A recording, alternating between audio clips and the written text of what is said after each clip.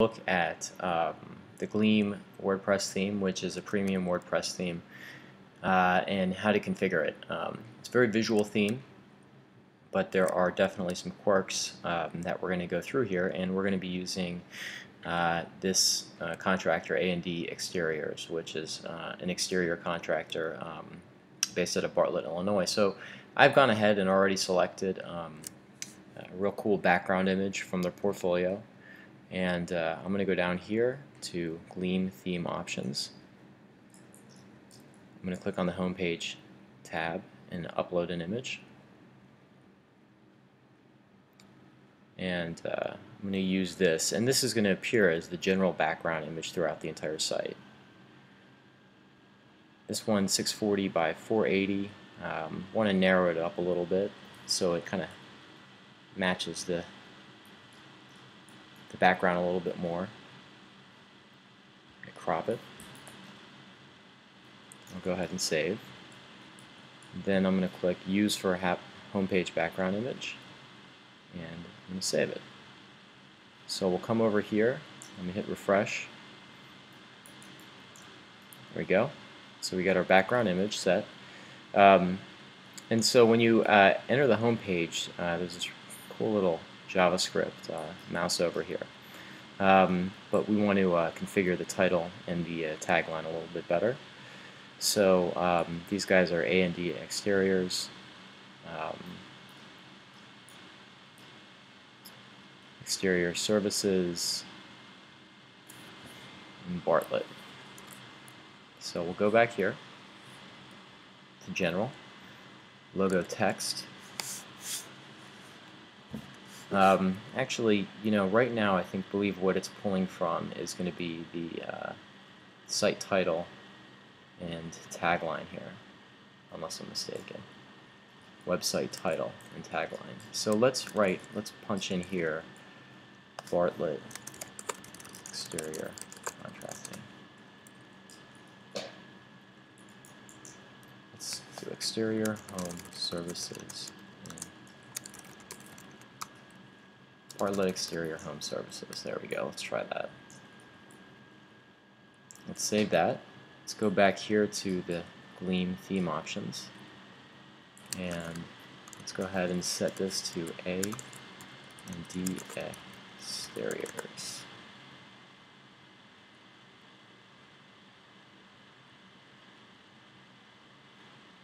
And let's go ahead and look. Alright, great. We got the title proper right now and the tagline here. I've gone ahead and added in a number of subpages. So, if you look at one of these, for instance, like let's take a look at the About page. It's got a real cool kind of effect here that lets you kind of scroll through the various pages in the site that I'm going to gradually be setting up. Pages are just going to be set up just like any other pages in WordPress. There's not a lot of quirks as far as that's concerned. There is a contact page here that it's worth taking a quick look at. Let's go back here. Let's take a quick look at the contact page. You want to make sure that template is set to contact page, which it is. And then here, as you can see, email to, we're going to want to enter the actual contractor's email address here to make sure that that contact page, when it's filled out and when the user hits submit, they're actually going to transmit that email directly to the contractor. The press page and the portfolio page we can set up just like any other pages throughout the site. Portfolio page is here. Another quick quirk here. As you can see, there's a little item here which is Hello World. And that's a quirk associated with the gallery page template. We're not going to use the gallery page. We're just going to go ahead and use a default template. And I'm going to go ahead and just refresh this real quick. And as you can see, that post is gone. What the theme does is when the gallery template is set, some PHP is going to run and it's going to pull in recent posts. But for this particular site, if we're not going to have blog postings, we don't want that to show up there. So we're going to go ahead and just use the default template And when we add our images in, we're gonna basically go ahead and add a gallery in. And just to kind of show a quick example how that's done, let's go select these two files, for instance.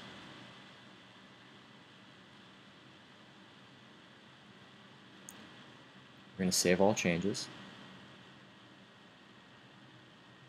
And then we're going to go ahead and insert that gallery. We're going to update. Let's take a look at the page. There we go. There's like a nice little jQuery lightbox here. Now this theme comes built in with the jQuery lightbox. So if we go to plugins, we're going to actually not install the WordPress jQuery lightbox because this theme already comes with one. So if we install that, it's going to create a very odd effect that we want to avoid. So we have our portfolio set. Now let's go back here. Back to the home page. We have all our subpages here. Here's our portfolio. And there we go. There's a gallery. We have our nav down here. And now we just need to go fill all the various pages in with content.